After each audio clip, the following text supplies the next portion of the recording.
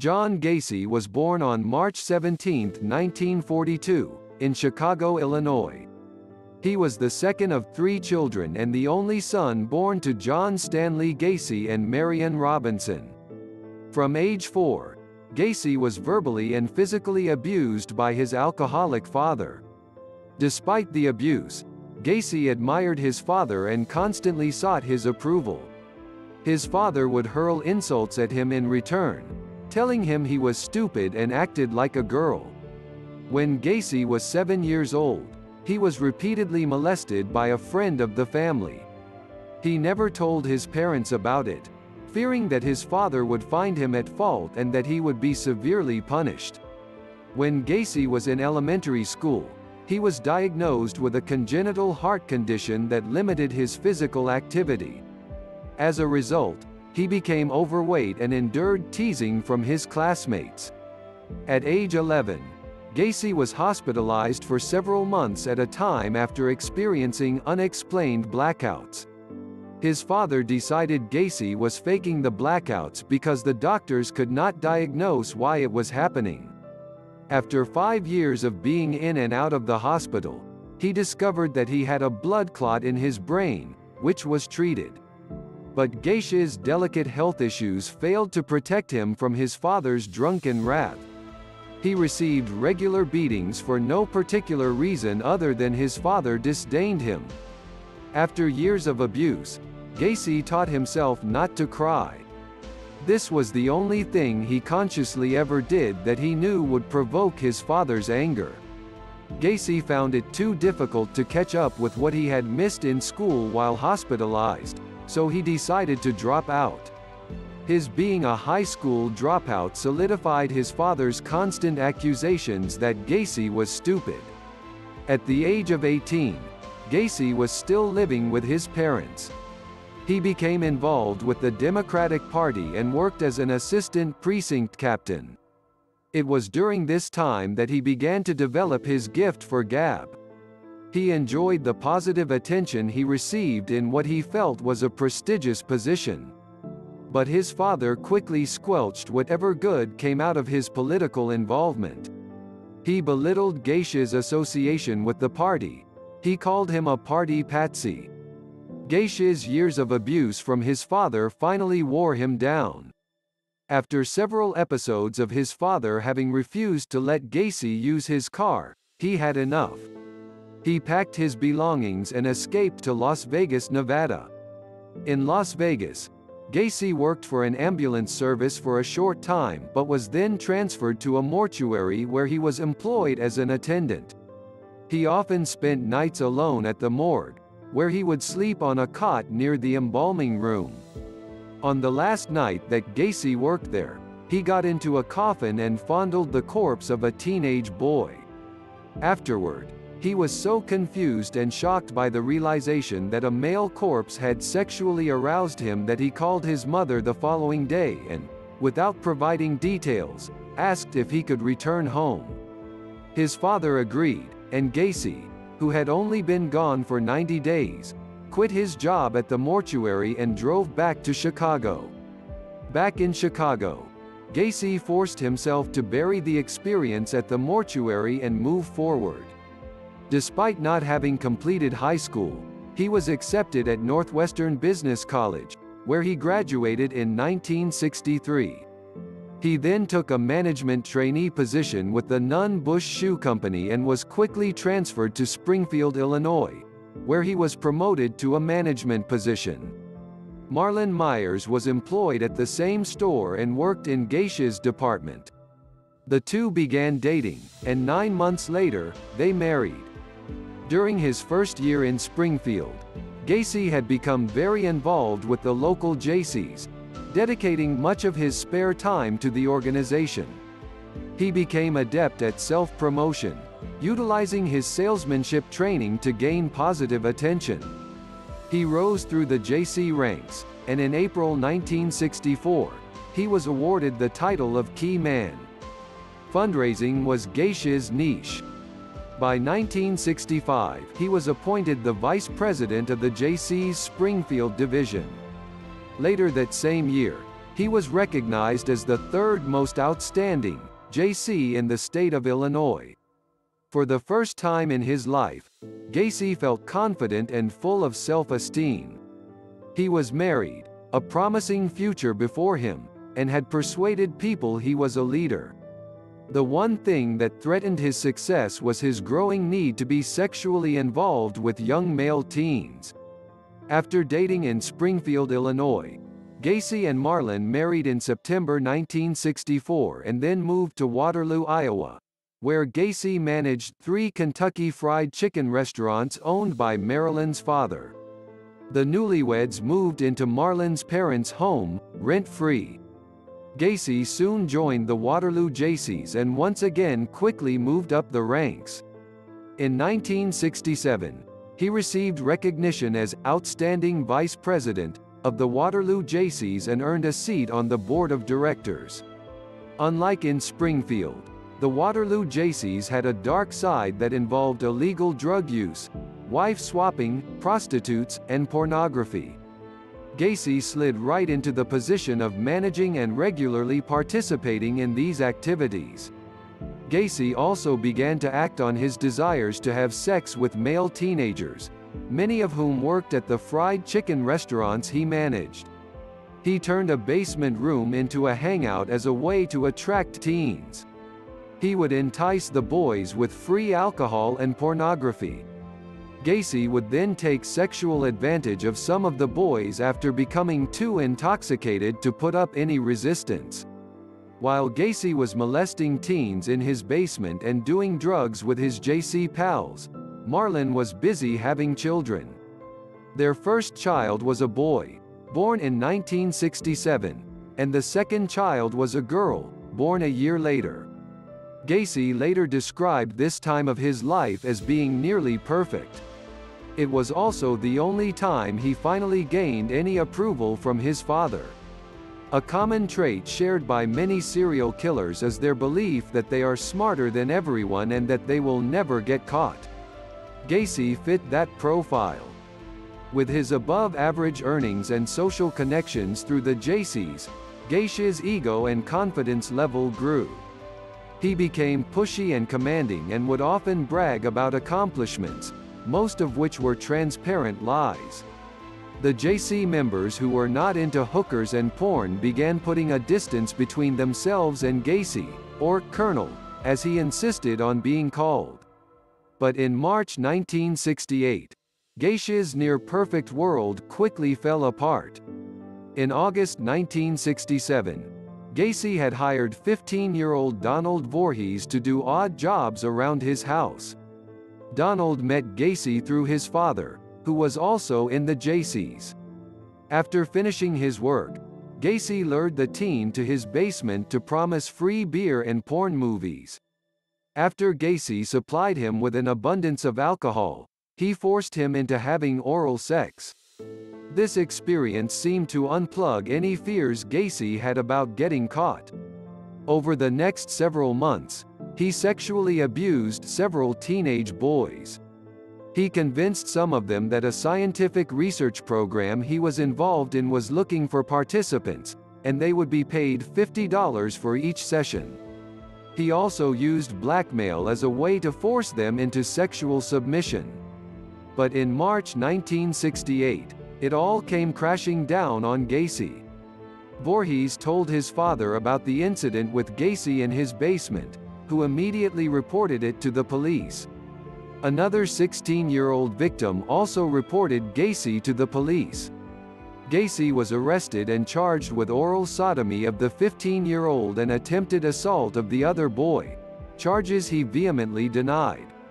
As his defense, Gacy said that the accusations were a lie by Voorhees' father, who was trying to sabotage his efforts to become president of the Iowa Jaycees. Some of his Jaycee friends believed it was possible. However, despite his protests, Gacy was indicted on the sodomy charges. To intimidate Voorhees and keep him from testifying, Gacy paid an employee, 18-year-old Russell Schroeder, $300 to beat up the teenager and warn him against showing up in court. Voorhees went straight to the police, who arrested Schroeder. He promptly admitted his guilt and Gacy's involvement to the police. Gacy was charged with conspiracy assault.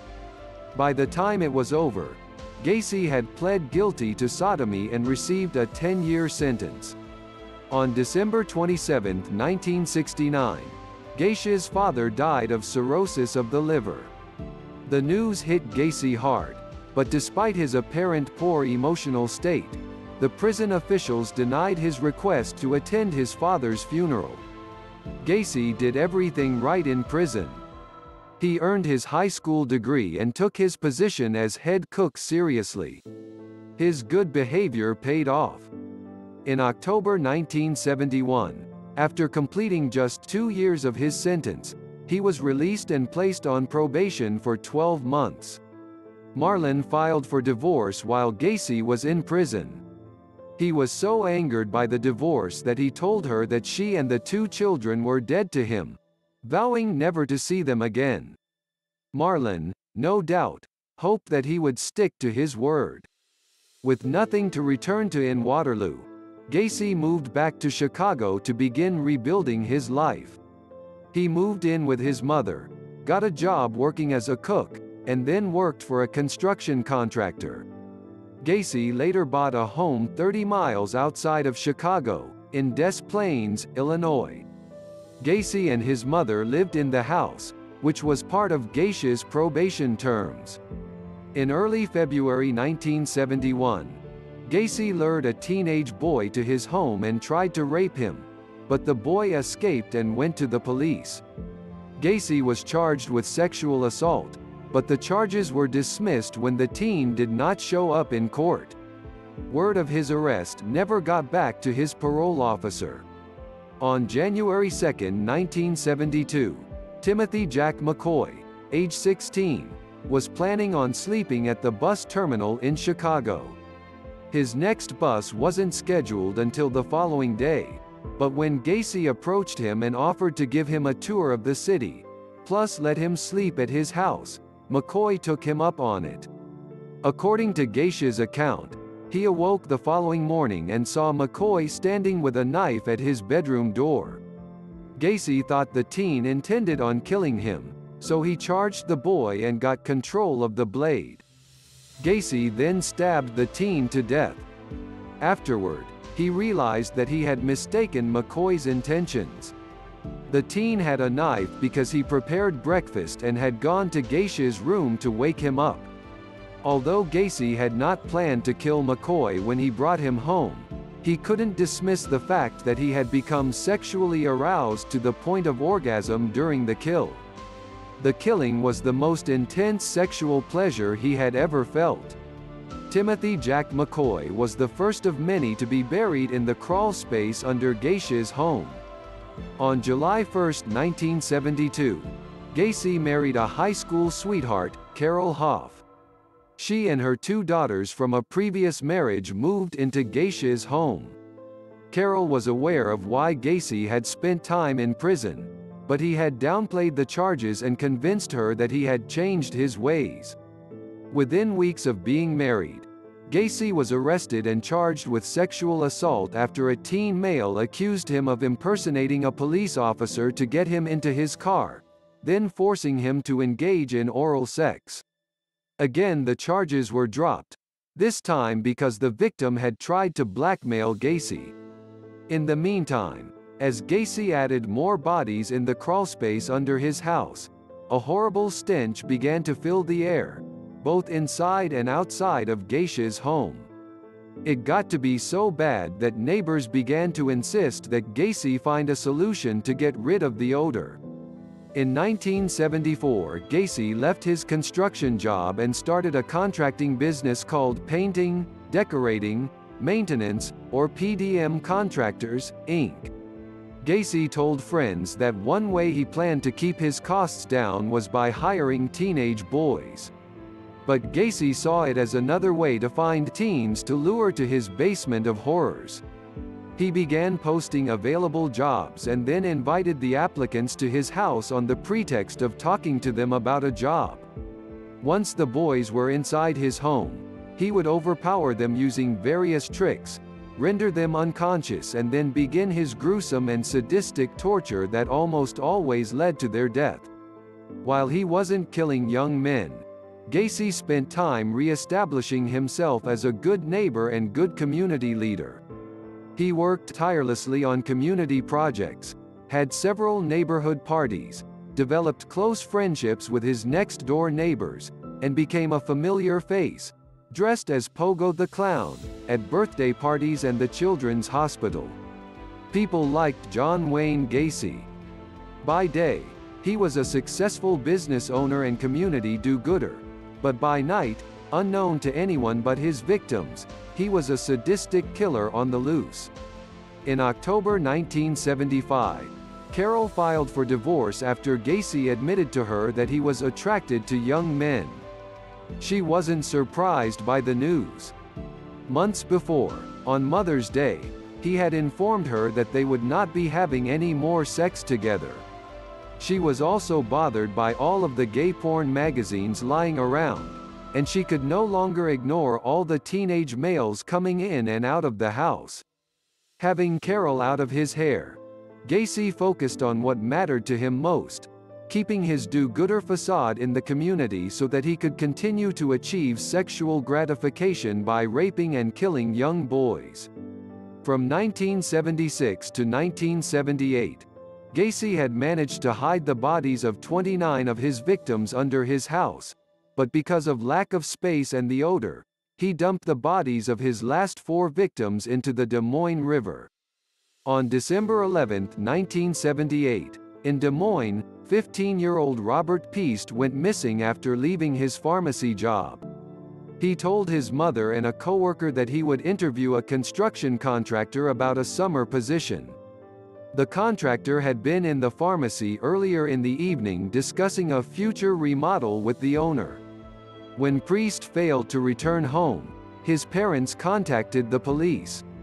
The pharmacy owner told investigators that the contractor was John Gacy, owner of PDM Contractors. When Gacy was contacted by the police, he admitted being in the pharmacy that the boy disappeared but denied ever speaking to the teenager. This contradicted what one of Piest's fellow employees had told the investigators. According to the employee, Piest was upset because he had been turned down earlier in the evening when he asked for a raise. But when his shift ended, he was excited because the contractor remodeling the pharmacy agreed to meet with him that night to discuss a summer job. Gacy denies that he had even spoken to the boy, raised a lot of suspicions. Investigators ran a background check that revealed Gacy's past criminal record, including his conviction and prison time for sodomizing a minor. This information put Gacy on the top of the list of possible suspects. On December 13, 1978, a warrant to search Gacy's Somerdale Avenue home was granted. While investigators searched his home and cars, he was at the police station giving an oral and written statement about his pharmacy activities on the night Piest disappeared. When he learned that his house had been searched, he went into a fit of anger. The evidence collected at Gacy's house included a high school ring for the class of 1975 with initials JAS, handcuffs, drugs and drug paraphernalia, 2 driver's licenses that were not issued to Gacy, child pornography, police badges, guns and ammunition, a switchblade, a piece of stained carpet, hair samples from Gacy's automobiles, store receipts, and several items of teen-styled clothing in sizes that would not fit Gacy. Investigators also went down into the crawl space but did not discover anything and left quickly due to the rotten odor they attributed to being a sewage problem. Although the search solidified suspicions that Gacy was likely an active pedophile, it did not turn up any evidence linking him to Piest. However, he was still their prime suspect. 2 surveillance teams were assigned to watch Gacy 24 hours a day. The investigators continued their search for Piest and continued interviewing his friends and coworker. They also began interviewing people who had contact with Gacy. What investigators learned was that Robert Piest was a good, family-oriented kid. John Gacy, on the other hand, had the makings of a monster. They also knew that Piest was not the first but the fourth person who had disappeared after having contact with Gacy. Meanwhile, Gacy seemed to be enjoying a game of cat and mouse with the surveillance team. More than once, he was able to sneak away from his house undetected. He also invited the group into his home and served them breakfast, and then he would joke about spending the rest of the day getting rid of dead bodies. 8 days into the investigation, the lead detective went to the Piest's home to bring his parents up to date. During the conversation, Mrs. Piest mentioned a conversation that she had with one of the employees working on the night her son went missing. The employee had told her that she had borrowed her son's jacket when she went on her break and left a receipt in the jacket pocket. This was the same jacket that her son had on when he left to talk to the contractor about a job and never returned. That same receipt was found in the evidence collected during the search of Gacy's house. Further forensic tests were performed on the receipt that proved that Gacy had been lying and that Piest had been in his home. Those closest to Gacy were interviewed by detectives on multiple occasions. Afterward, Gacy demanded that they tell him everything that was said. This included the in-depth questioning of his employees regarding the crawl space under Gacy's home. Some of these employees admitted that Gacy had paid them to go down into specific areas of the crawl space to dig trenches. Gacy realized it was just a matter of time before the extent of his crimes would be exposed. He began to buckle under the pressure, and his behavior turned bizarre. On the morning of his arrest, Gacy was observed driving to his friends' homes to tell them goodbye. He was seen taking pills and drinking mid-morning. He also talked about committing suicide and confessed to a few people that he had killed 30 people. What finally led to his arrest was a drug deal that Gacy orchestrated in full view of the surveillance team. They pulled Gacy over and placed him under arrest. While in police custody, Gacy was informed that his home's second search warrant had been issued. The news brought on chest pains, and Gacy was taken to the hospital. In the meantime, the search of his house, particularly the crawl space, had begun. But the extent of what would be uncovered shocked even the most seasoned investigators. Gacy was released from the hospital later that night and taken back into custody.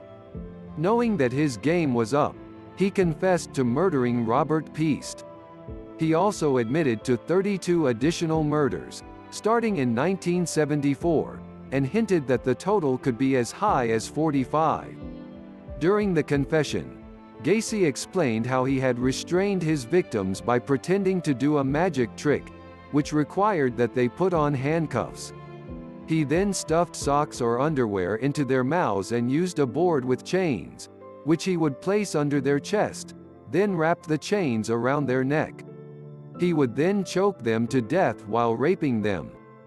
Gacy went on trial on February 6, 1980, for the murder of 33 young men. His defense lawyers tried to prove that Gacy was insane, but the jury of 5 women and 7 men did not agree. After only 2 hours of deliberation, the jury returned a guilty verdict, and Gacy was given the death penalty. While on death row, Gacy continued to taunt authorities with different versions of his story about the murders in an attempt to stay alive.